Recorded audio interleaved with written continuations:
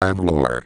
Non-canon, a generic anti-protagonist was making a lot of SAS units just in case for anything bad to happen. The companies that make M16A2s and Glock 22s are now rich and have 1 billion cash. Non-canon, Singapore's economy grew due to many shipments of black uniforms sold to the other countries for military ops. The Kalashnikov company got saved from bankruptcy after millions of buy orders for AK-74s for operations. With the help of the RLF, they were able to capture Ronograd. Pod members consist of defectors from several intelligence agencies. They overran everything basically, except the airfield and the Sakrana. The remaining Russian military fell back to the airbase. They then asked the UN for help. I bet they got too distracted with the pod/RLF fan arts. How the fuck do the Russian military, with tanks, planes, ships, thermals, everything else important, lost to a bunch of retarded defectors? Those defectors can't even handle a squad. Well, maybe they lost appetite to kill when the UN came.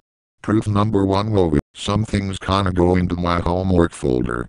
The UN sent in a task force consisting of man-child soldiers which are all born and raised in Florida, which is named Platinum 5. Here is their standard issue equipment.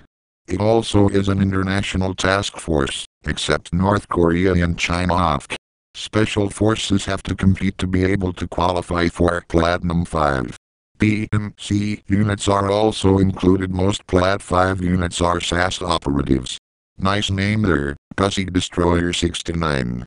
Operation Viper. This operation consists of taking back Ronograd from Pod and RLF hands. It wasn't a clear picture. While Operation Viper was ongoing, some troops heard and reported howling noises from the central forest of the island. It was then confirmed that there is chemical weapon presence in the island. Dr. Lacuel was sent in to head the NPC operation. The scent squad got ambushed by zombies that are far better than the ones in BRM2 and Operation Aftermath. The zombies could run almost as fast as a jeep. They are more aggressive, and they wear old Shadow Raid uniforms. The squad was able to survive by using air support until sunlight. Imagine how much energy that will take. At an unknown time during the retakes, the Pod and RLF built a quarry in Ronograd.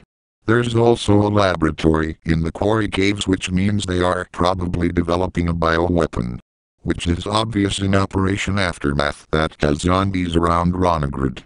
The Pod has the same equipment as the red camouflaged militia members from BRM2, so this means they probably escaped to Ronograd.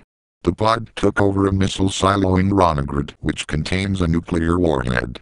The raid mode takes place in the Middle East. It involved RLF presence, which means they are an international organization. The members mainly consist of Americans, hence they speak English in BRM5.